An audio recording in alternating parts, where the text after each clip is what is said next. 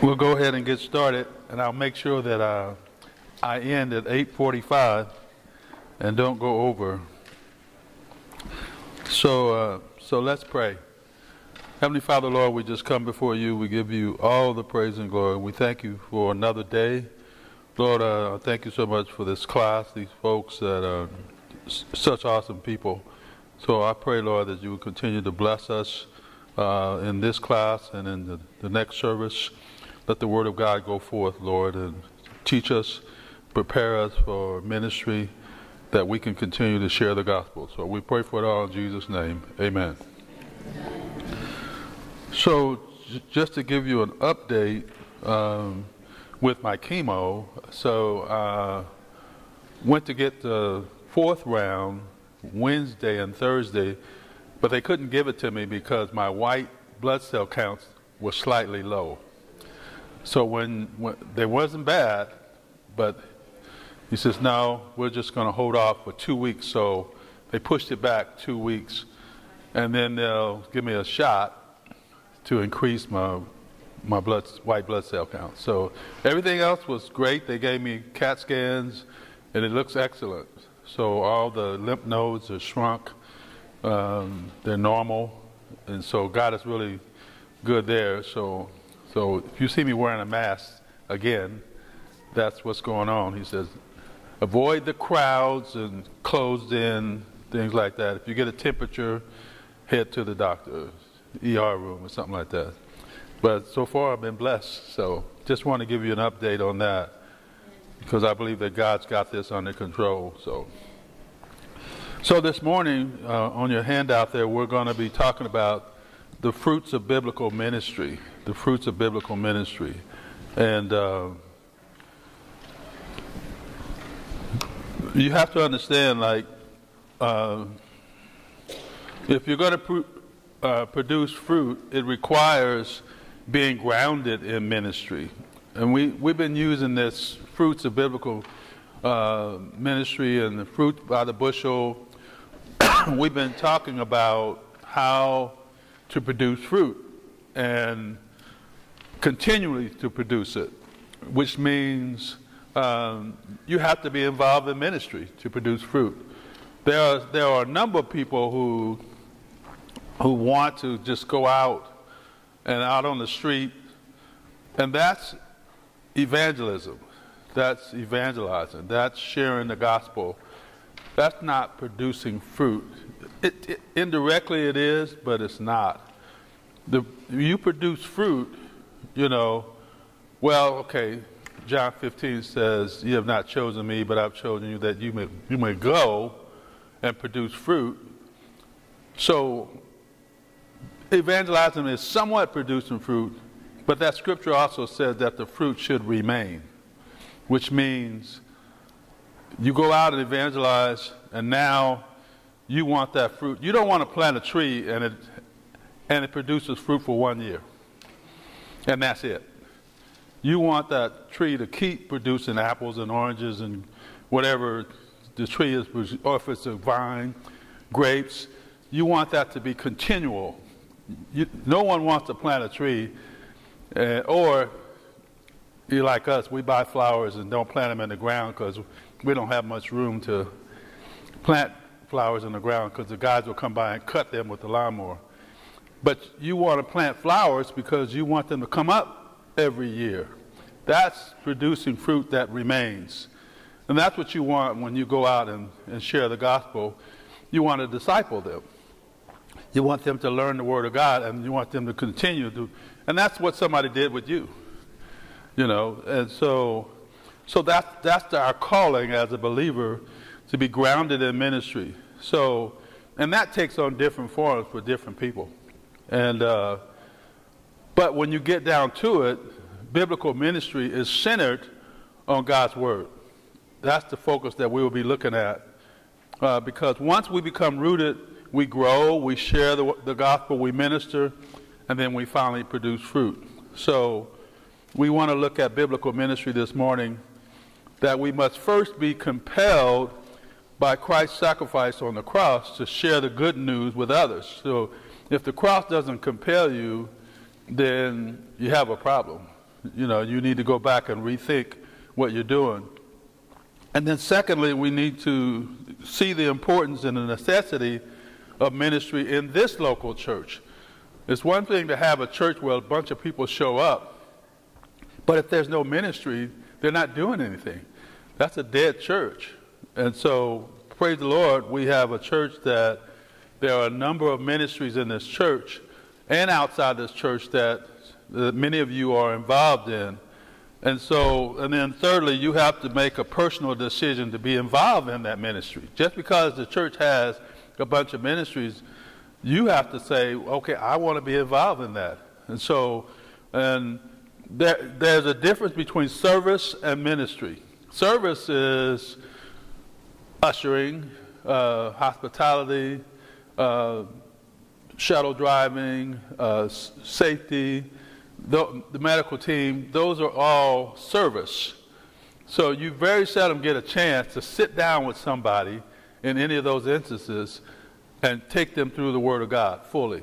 Now, you might be able to witness as a part of your service. You could, if you see somebody and they get on your shuttle, you could say, and they're a visitor, you could say something like, hey, God loves you, even phrases like that. And sometimes a person could be having a really tough day, and the fact that you just say something like that could lift their spirits. But you got to go further in ministry by sharing the Word of God with them. That's what ministry is all about, and that's what we want to do. So obviously discipleship comes into play when you think about that. So to really be rooted in biblical ministry means you're willing to sacrifice the time to share with someone one-on-one. Discipleship, take the Bible and explain to them what it means. That's why we have these discipleship lessons, these 16 lessons, which are fundamental lessons that take you from salvation to the judgment seat of Christ. And so that's our foundation, our church foundation. So just recently, I did a 3-night educational session at what they call the Union District Congress. The Union District is Missionary Baptist in the urban area, and they have about 12 churches in that Union District. And so they invited me to come for 3 nights and do an educational session, a 1-hour session each night. And I laid out the philosophy of discipleship. I laid that out. And I guarantee you, a lot of those pastors who were sitting there, they just were staring at me because it's not something that they were used to hearing. And I grew up in the Black Baptist Church. I grew up with, my dad was a minister, and I was a part of those churches all my life. And what happens is discipleship was never a focal point of that. The whole fellowship and the celebration was there, but there were a lot of people who were missing, discipleship. So when you sit down and you take somebody through these lessons, believe me, you're giving them profound stuff. I met with one of the pastors Saturday, and he said to me, he's an older pastor, he said, man, in 40 years, I just haven't heard that. And, I thought, okay. I said, maybe you've been trying to do it all by yourself. And you've been preaching and good singing, but they need more. And so, you should count yourself, really, what word I want to use? Blessed, because you're in a church that has a discipleship ministry, that has a mission ministry, evangelism, all of that, children's ministry, youth. That's a blessing.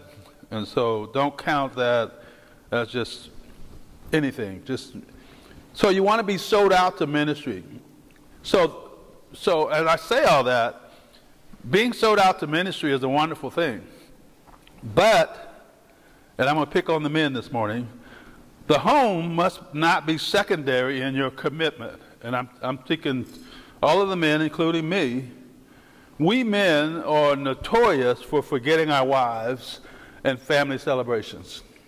And I know I'm not getting any amens because I don't hear any amens. And but we're notorious for forgetting our wives and family celebrations. Yes, ministry has its value and importance, but we must redeem the time. We don't have to be here. We don't have to be there every time the door opens. We just don't. And now this applies to men and women, but all of us need to re-examine how ministry involvement affects our home. We can have a good balance if we take it to the Lord in prayer and be willing to make necessary changes.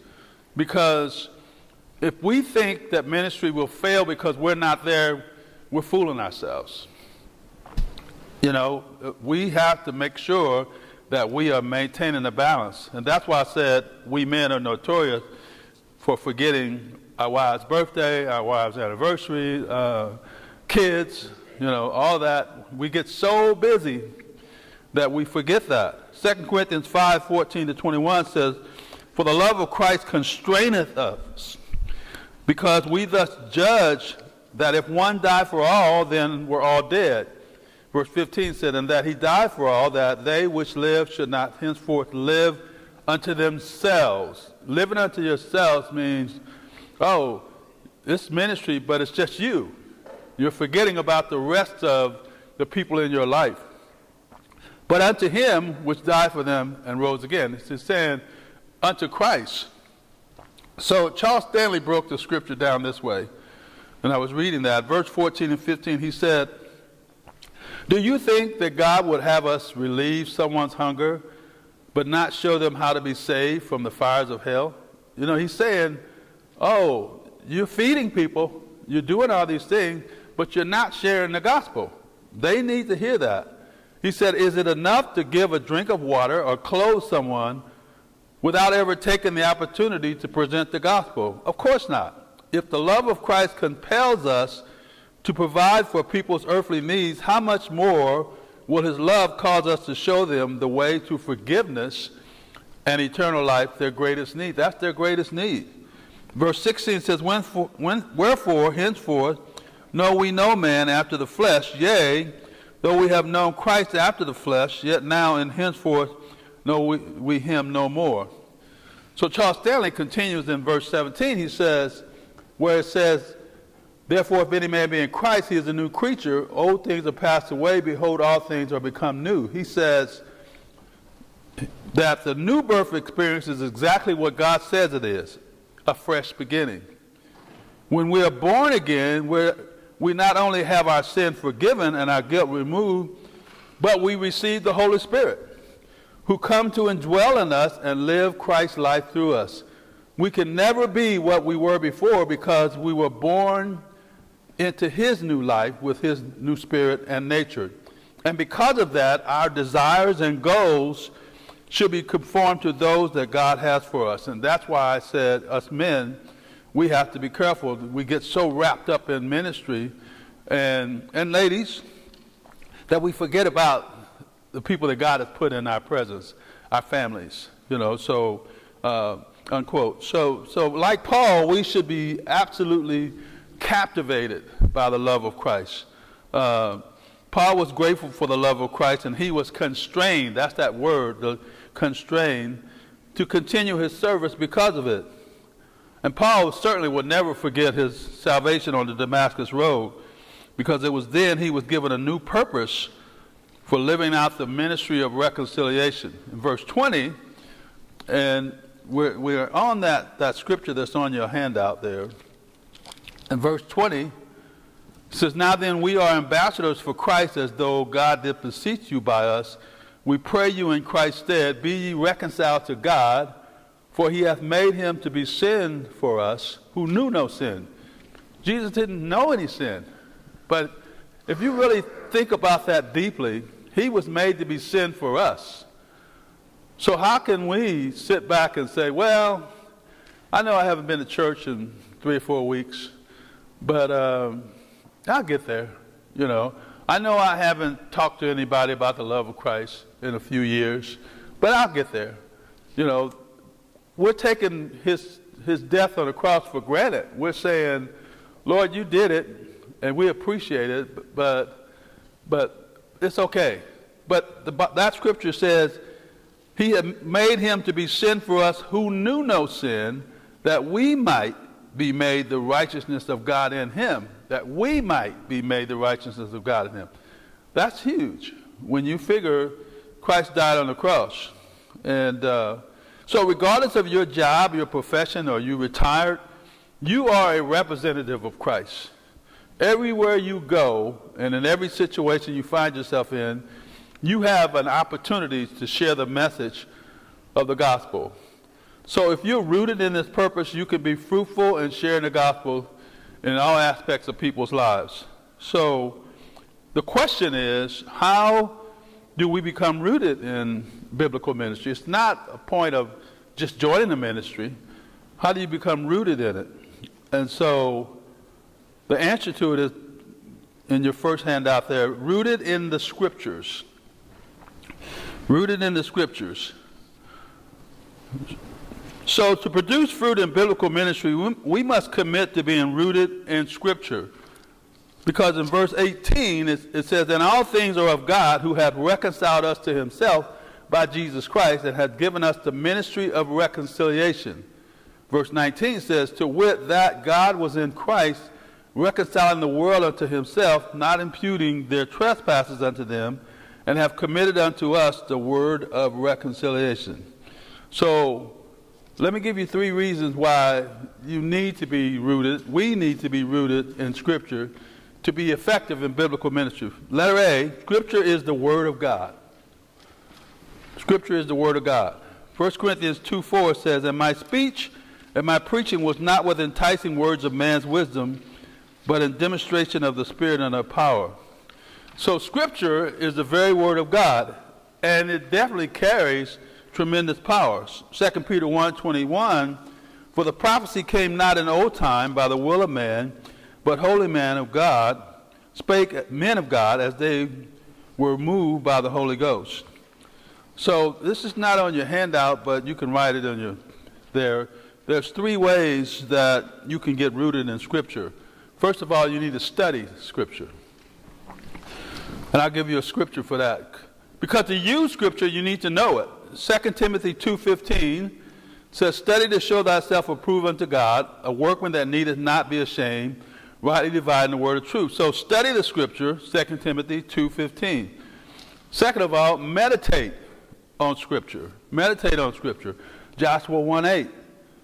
Joshua 1:8 says, the book of the law shall not depart out of thy mouth, but thou shalt meditate therein day and night, that thou mayest observe to do according to all that is written therein.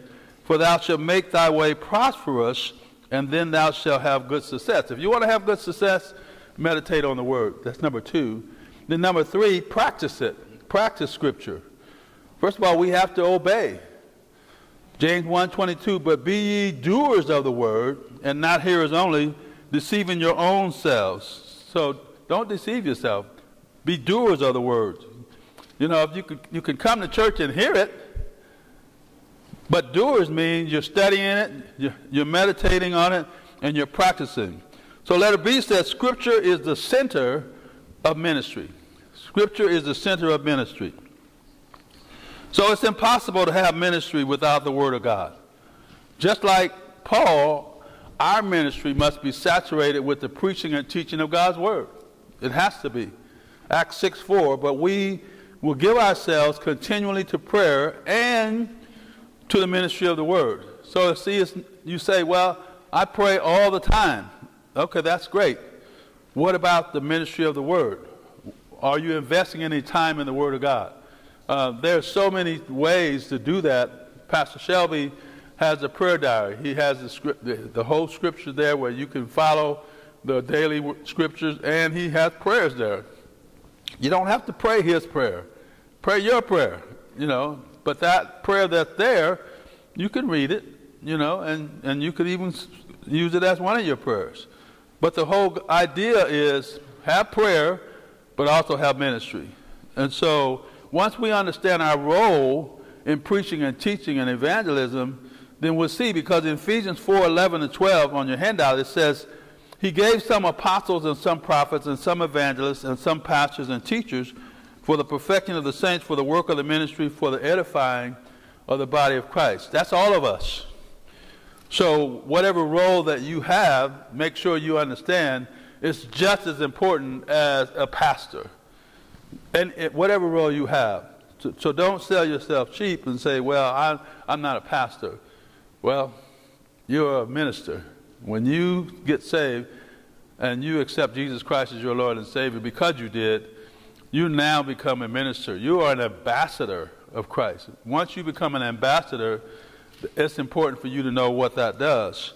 So when you and I commit to discipling others, it will involve aiding them in understanding and applying the Scriptures. That's what discipleship does. It helps them. Letter C says, Scripture gives God's plan of reconciliation. C, Scripture gives God's plan of reconciliation. See, you see, the Bible is not just a book to study. It gives us a message to deliver, and that word is reconciliation. Because in 2 Corinthians 5:19, we read this once before, I'll read it again, to wit, that God was in Christ reconciling the world unto himself, not imputing their trespasses unto them, and hath committed unto us the word of reconciliation. So Jesus Christ came to earth to reconcile fallen man to himself. That's what he did. And so we are appointed to deliver that message to those who have not trusted Christ as their Lord and Savior. And we have to be ready at all times to share the gospel. 1 Peter 3:15, but sanctify the Lord God in your hearts, and be ready always to give an answer to every man that asketh you a reason of the hope that is in you with meekness and fear. And I know you have heard pretty much all of this. But the best way to be focused in ministry is repetition. You know, don't get to the point that, oh, I've heard that before. No, it's fresh. Make it fresh. In other words, if you get tired of it, you are going to get tired of it.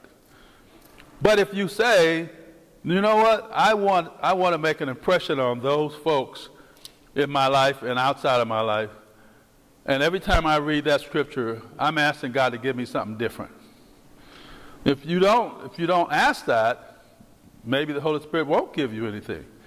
I don't know.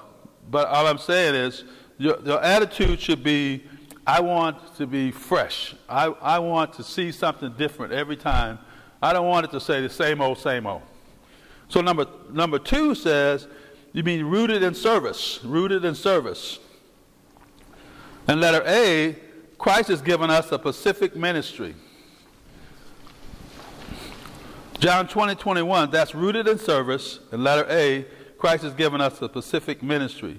John 20:21 says, Jesus said unto them again, peace be unto you, as my Father has sent me, even so send I you.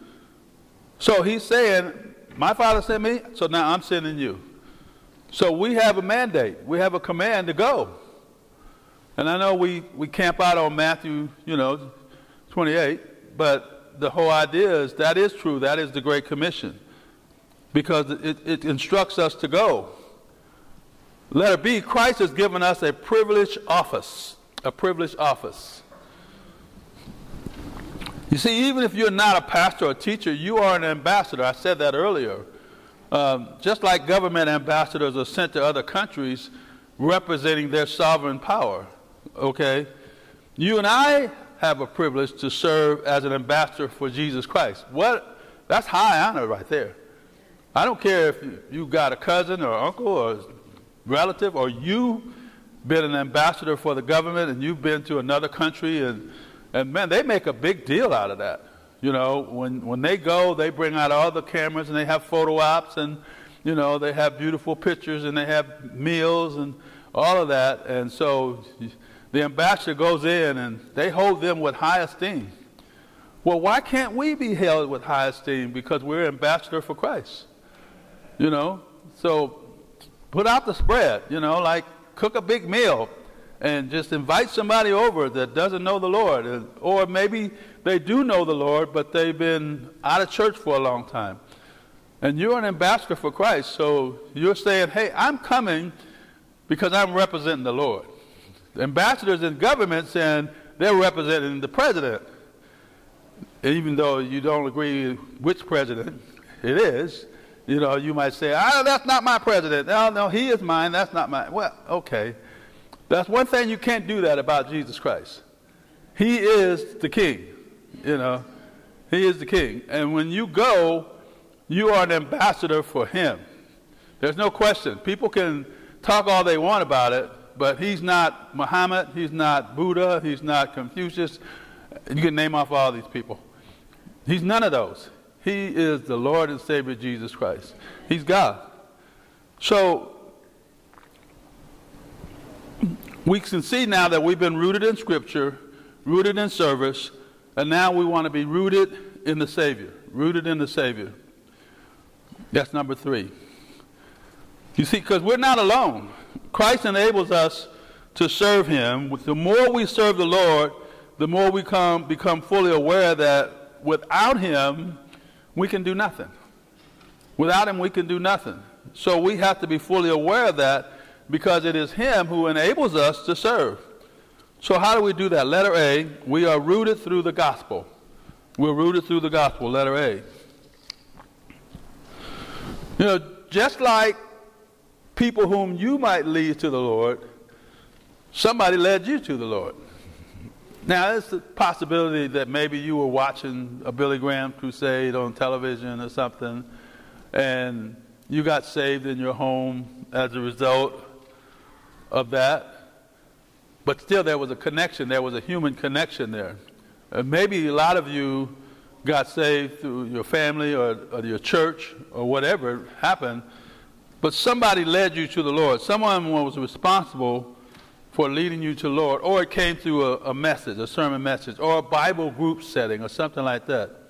So we can't forget that Christ is the center of our lives and the center of our message and our offer of salvation to those who need it. The Bible tells us that the gospel is the power of God to change lives and hearts. Clearly seen in 2 Corinthians 5:17. I keep going back there because repetition is good. Therefore, if any man be in Christ, he is a new creature. Old things are passed away. Behold, all things are become new. So the power that God gives us to serve him in biblical ministry is not found in our personal abilities or personalities. That's not what it is. It is found in the gospel of Jesus Christ. That's where it is. It's found there.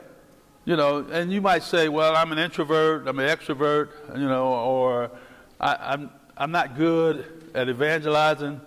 Well, when you were working, or if you're still working, you get up and you go in and you punch the clock and you do what the boss tells you to do. And so you're good at the job that you were doing. So why can't you be good at sharing the gospel? It doesn't mean that you have to compare yourself to someone else, because we're all different. We're all different. But you have the ability to do that, and you should do that. You should want to share the gospel with someone so they can understand who they are and their loss. And so Romans 1:16, and I'm saying that because this scripture is exactly what I'm saying. For I am not ashamed of the gospel of Christ, for it is the power of God unto salvation to everyone that believeth, to the Jew first and also to the Greek. Paul is saying, hey, I'm not ashamed of the gospel. And I'm not a street evangelist. I can tell you that. I'm not that guy that you see standing on the corner, saying stuff. I've never been comfortable with that. But I can sit down with you if I get you in a position where we can talk, yes. But there are some people who are street evangelists. Man, they get out there, and they can walk up and down the sidewalk with tracts and say all kinds of good stuff, and there are people like, maybe that's you. Or maybe you're the person that you're more nonchalant. You're just saying, you see somebody and you say, hey, God loves you, and they may come back, why did you say that? And you got to be ready for that and say, well, because he does. And then they may open up to you. Maybe they're going through something in their family, they're going through something on their job, or in their church. Yes, in church, because people get hurt in churches, big time. And so what we have to do is be ready with an answer. So we don't want to be ashamed of the gospel, and that's why Paul said that. So letter B is we are rooted by the Spirit. We're rooted by the Spirit. The Holy Spirit living inside of us is a powerful source of power, rooted in the Spirit. Acts 1:8, but ye shall receive power after that the Holy Ghost has come upon you, and ye shall be witnesses unto me both in Jerusalem and to all Judea and to Samaria and unto the uttermost part of the earth. So when we're saved, we're born of the Spirit. John 3:6. That which is born of the flesh is flesh, and that which is born of the Spirit is spirit. So we're born of the Spirit. So the Spirit of God dwells in us at the moment of salvation and begins a ministry in our hearts. It's in our hearts. Acts 4:31, and when they had prayed, the place was shaken where they were assembled together, and they were all filled with the Holy Ghost, and they spake the word of God with boldness. You see, when you think about your role as an ambassador for Christ, you might think that you are somewhat inadequate, that you don't measure up to other people. You need to stop doing that, because God has given each one of us spiritual gifts, and we should not compare our gifts to what someone else has. Maybe you're not a big speaker. Maybe you're not a strong teacher. Maybe you don't speak eloquently like some people. It's okay. God has given you the Holy Spirit. If you are saved, the Holy Spirit lives inside of you, and you got all you need. All that you need. See, it's not you getting more of the Holy Spirit. That's in the discipleship lessons. It's the Holy Spirit getting more of you. That's what's important. And so, when you think about it, we are inadequate if we don't have the power of God's Spirit.